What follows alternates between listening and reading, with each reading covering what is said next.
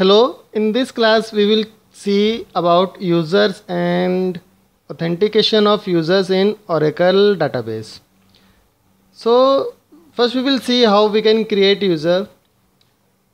To create a user, you have to use create user statement and configure a database user. So you can use create user statement to create and configure a database user.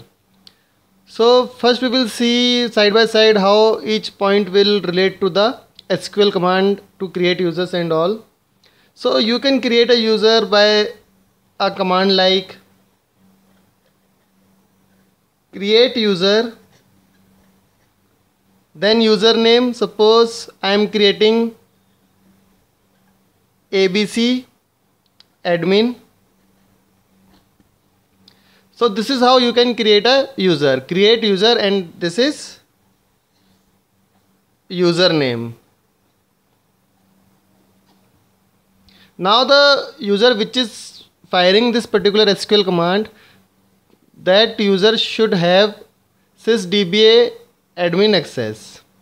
So the user which is firing this command, suppose user A is firing this command, so A must be sysdba or have the privileges of admin. So the user must have create user privilege, or it is a sysdba user. Now user is identified or authenticated using identified clause. It is basically used to provide the password of the user. By using the login name or the username and the password which is set using identified clause, any user can log in or connect to the database. So how this statement will change when we use identified, let's see. So we have created user, so write create user ABC admin, then you have to write identified by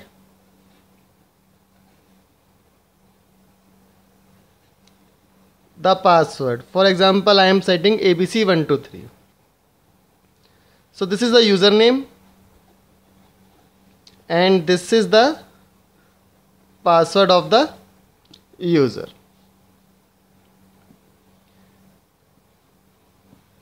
And by password is used to set the password of the newly created user. This is identified, and then I am using by, and this is the password which I am talking about here. So in this way you can create a user. Now once the user is created, it does not have any access to any of the database object.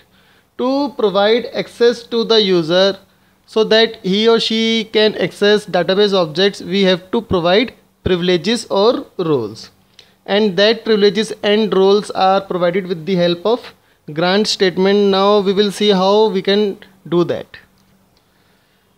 Grant is used to give privileges to the user. Now I have two different tables. One is the example of providing roles and another is the example of providing table privileges to the user.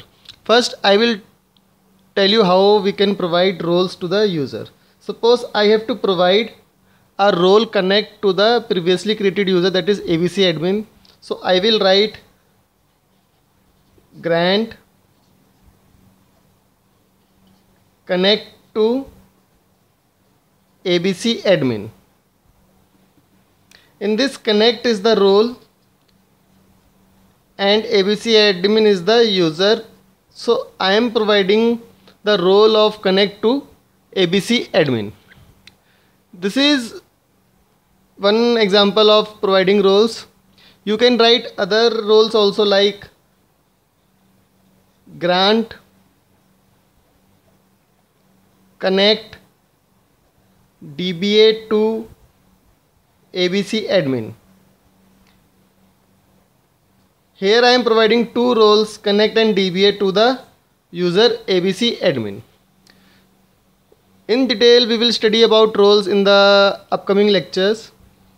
The most important or the most commonly used grant statement is when we provide table privileges. Table privileges is something that we can uh, provide the ability to perform select, update, insert and delete operations on any table to the user. So let's suppose I want to give access to all the operations on books table to ABC admin. So I will write like grant select comma insert comma update comma delete on the table. Suppose my table is books, on books to user. User is ABC admin. So this is how you can provide access to the user for different types of operations using grant statement. Now let's see how we can take back the privileges from the user using revoke.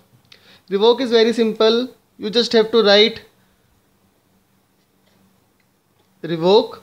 Then suppose I have to take this. So revoke connect from ABC admin. So by firing this query or by executing this query, I am taking back the connect role from ABC admin user. Similarly, you can take back the privileges of table from a user. So this is about creating user, how we can authenticate user using identified clause and the use of grant and revoke statement. Thank you.